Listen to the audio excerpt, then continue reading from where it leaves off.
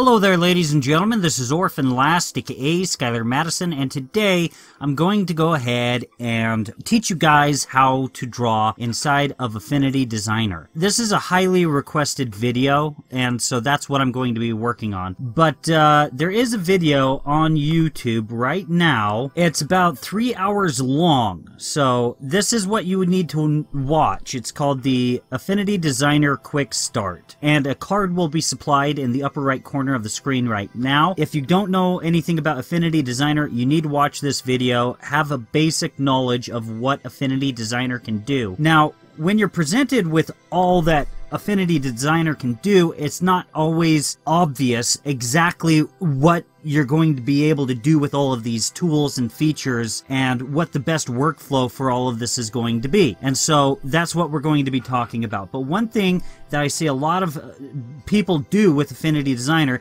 is they'll make a shape, they'll give it a stroke, and, you know, I'll just make this way obvious and such. So they give it a stroke, and then what they do is they give it a fill, and, you know, once you have like a million different objects just like this, where the stroke and the fill are all linked together, it becomes impossible to be able to select anything that you actually want to select. So you have to find some way to keep everything organized inside of your layers panel. So I don't like doing this. I don't like having my strokes and my fills linked together. That's just something that really irritates me with the workflow. So I make sure that my strokes and my fills are separate objects. And I'll get into that in just a little bit, okay? So the first thing that we need to recognize here is down here at the layers panel, we have add layer and we have add pixel layer. So the first things that we're going to be focusing on right now is creating the sketch. And whenever I sketch, I go into the pixel persona, okay? And then I create a pixel layer right there, and then I go ahead and draw a sketch. Now, I'm going to have a brief moment of just doing a speed paint. I have a reference image that I'm going to be working with, and so this is my reference right here. And so here's the speed paint.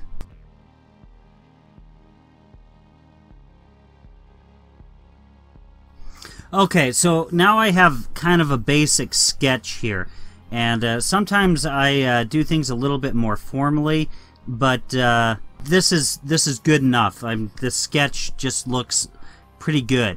And so what I'm going to do is I'm going to lower the opacity and then create another raster layer, because I want to clean this up and work out as many problems with this sketch as humanly possible before I try to ink it with vectors. So let's go ahead and get that done.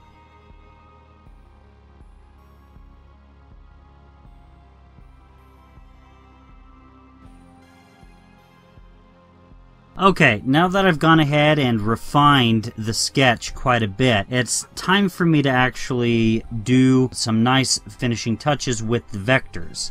So, in order for me to do that, I need to go back into the draw persona, okay? And what I'm going to do first is I'm going to pull out the brush tool, turn on pressure sensitivity on the controller, and then I'm going to go into brushes, and in the assorted section, I'm going to click on a brush that basically looks like pressure sensitivity is activated for that brush, because it just makes some nice looking lines.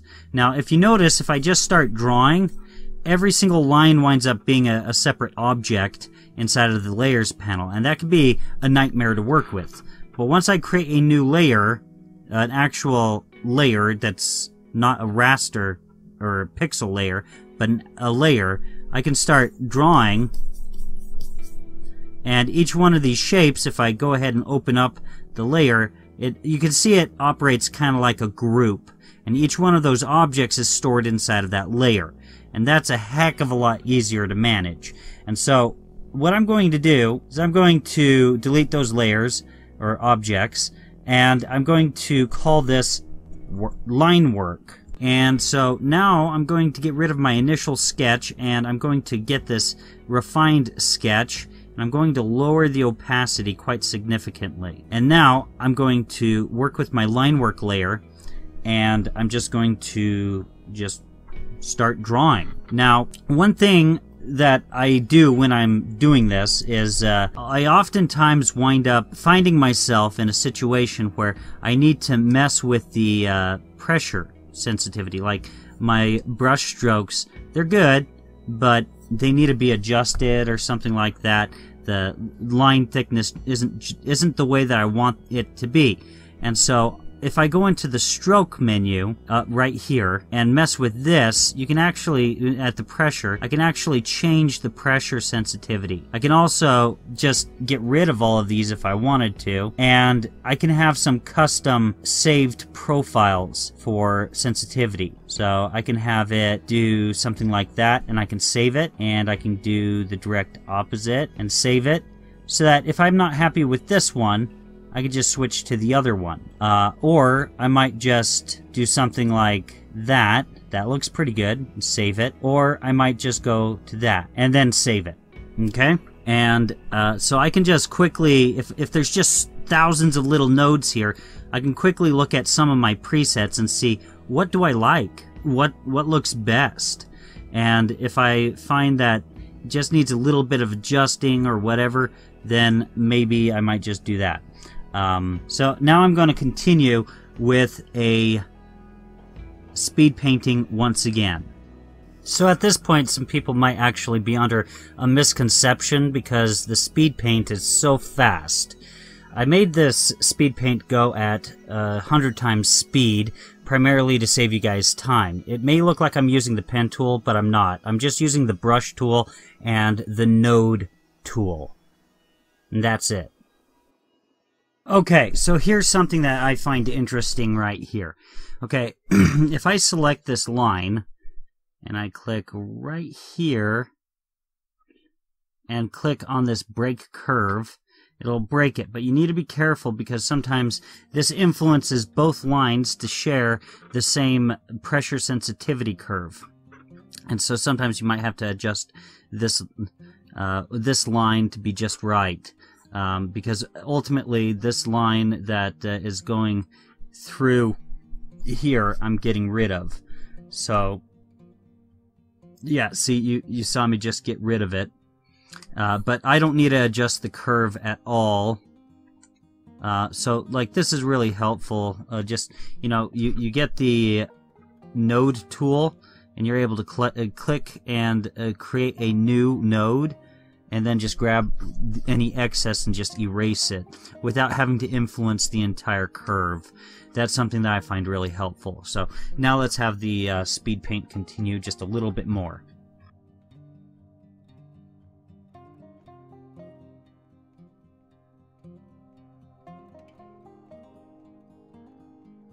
Okay, so we have this all sketched out now. So the next step is to start coloring it. So what I'm going to do is I'm going to turn off my sketch layer here, and we can see the line work. Now, it might be a little bit unnerving to see your line work without any context, but when you color it, it'll look a lot better. Now, the first step in coloring it is laying down your flats. Okay, so I'm going to create a new layer, a vector layer, by the way, put it underneath my line work, make sure that it doesn't stagger like this. The blue line that's going across the layers panel, make sure it doesn't stagger like this. Put your mouse right underneath the actual thumbnail of the image and make sure that the line goes all the way across like this. Okay? Otherwise what you're doing is you're making this the parent of this layer. Okay? You're making the line work the parent of this layer. Let me show you. Okay, so basically what I did is I just threw it right into that layer, and I don't want to do that. Okay, let me go ahead and collapse the line work layer. Okay, so we want it underneath there. I'm going to double click it and call it color. And at this point, it's all with the pen tool. Okay, and so what I'm able to do is I'm able to just start clicking away, and I'm not really trying to be precise with any of this. It's all, the first thing that you do with all of this is you just lay it down as quick as you can. I'm going to look at the color. Okay, so there is no stroke and there is no fill. So I need to get a fill color for his skin tone. And okay, that looks about good. So now I press A in order to pull out the node tool. And at this point, what I'm trying to do is I'm trying to match up my nodes with my line work and just really quickly adjust these here. And just like I said earlier, you can create new nodes just by clicking on the line and really quickly make adjustments. Now, at this point, we're not trying to focus on super high detail stuff. We're just trying to focus on laying down the basic colors. And sometimes in this process, I find that I need to adjust a few of my lines here and there, and that's fine. You can go ahead and do that. And I'm not interested with my line work. I'm not interested in making it all just one big line going all the way through the entire thing. That's just too much work. Whenever you join lines together, let me show you. Whenever you join a line together with another line, what happens is this. Okay, so I select both of these lines, and I select that node, and I select that node, and then there's this join curves. What happens is, if you noticed, let me change the color of this back to black here. Okay, so look at how the line thickness changes every time that I join those two together. I'm just going to join right there. See how the line just ever so slightly gets adjusted? Well, sometimes if your line thickness on one line is 1 point and another line is like 5 points, you can get all sorts of weird results whenever you join these lines together.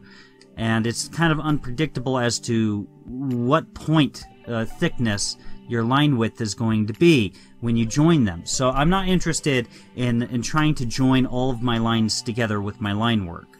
Okay, so let me go back to the color layer and pull out the node tool and just keep on trucking with it. Now, this may seem like it's the long route, because why would you want to create all of these separate objects for your fills? This may seem like an extra step that's not needed. The reason is because it's easier to select your colors when they're all their own object all by themselves.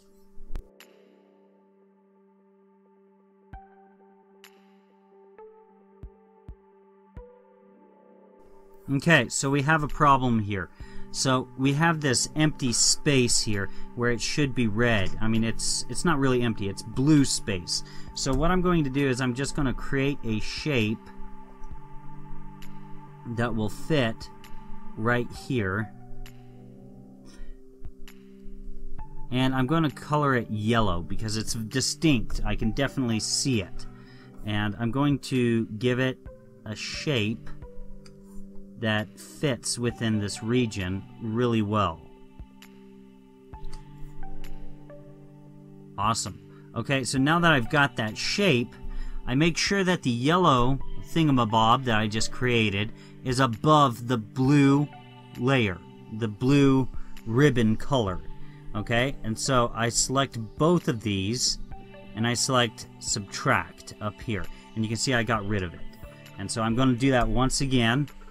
Alright, once again, I can see the yellow thingamajig that I just created is above my blue ribbon color, and I subtract. Alright, so now that I have that, it's now time to add shadows and highlights. Okay? So this is what it's all about with the shadows and highlights. Basically, you select a color that you've already laid down, whether or not it's with the Move tool or with the Node tool. Either way, it doesn't matter. Once you select the color, you select this Insert Inside the Selection button. Okay, and I like to use the Pen tool. And this may take a little bit of a learning curve, but basically what you do is, if you don't know how to use the pen tool, this is not the video that teaches you how to use the pen tool. In fact, I'm not planning on teaching how to use the pen tool ever. There's no real point because it's pretty standard with art programs. But basically what I do is I kind of lay down a little bit of a foundation, and I sometimes look at my reference in order to see what's going on with it versus what's going on with my character, because the lighting inside of my reference is sometimes pretty valid. And so I'm just going to do something like that, and I don't even have to worry about coloring inside the lines. I can select the skin tone and then I can just darken it and desaturate it, or I can lighten it or do whatever I want with it. And so that seems to work out pretty well. And I can press Y on the keyboard in order to get the transparency tool, and I can just kind of fade it out so that it's not as pronounced of a color. Now that I've already done that, I can just keep on going without having to worry too much. And now that I've got that established, I don't have to keep clicking on this Insert Inside Selection button. I could just keep on working. But I'm looking at this, and I'm kind of not liking just how dark this is. So I'm going to lighten it up a bit. That looks good. I'm seeing different things on my reference image to where I'm just trying to copy what's there to some extent. Okay, what I'm not liking about this little thing is that it's got all these sharp edges. So I'm going to get the Gaussian blur and just kind of blur it a little bit, and that seems to be working. In fact, I think I might do that with this one as well. Just kind of blur it so that it doesn't have such obnoxious edges.